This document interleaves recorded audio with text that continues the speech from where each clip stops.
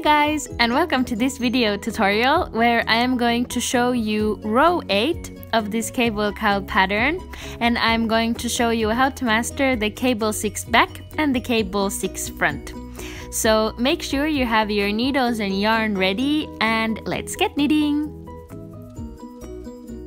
So we are going to start by slipping the first stitch knitwise, and we do this on every row, and it creates a nice chain edge onto the piece.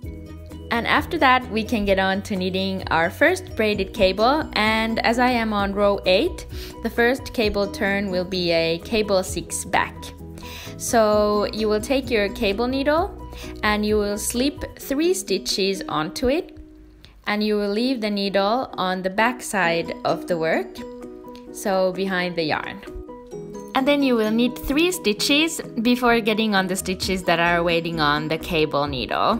And the basic idea of the braided cable is to alternate between 2 different types of cables and either making them in the front or in the back side of the work. But now that we've knit 3 stitches, we will bring the cable needle in the front. And you guys, never mind what I did next. I had no idea what I was doing or where I was putting the yarn. You're not supposed to do it like this, but more like this. So bring the yarn through the front onto the back side of the cable needle so you can knit the 3 stitches that are waiting.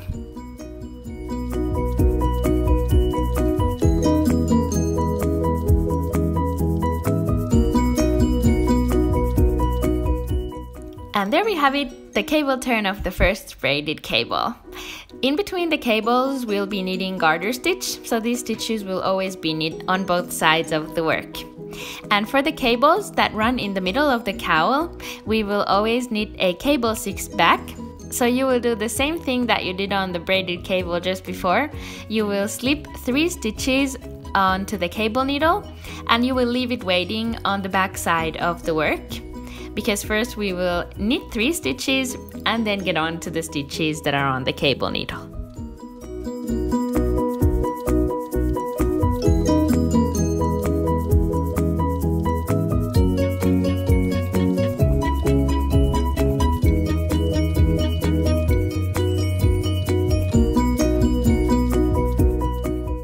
And here's the first middle cable, and the second cable that runs in the middle is done exactly in the same way, so you will cable 6 back.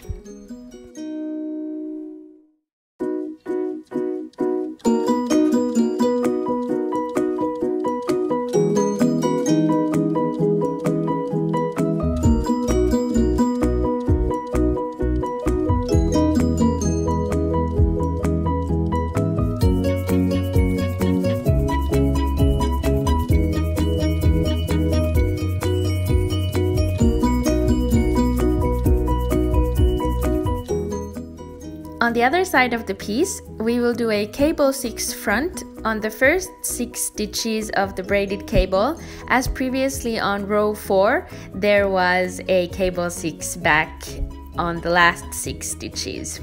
So you will slip 3 stitches onto the cable needle, and this time you will leave it waiting in front of the work while you first knit 3 stitches and then you knit the stitches that are waiting on the cable needle.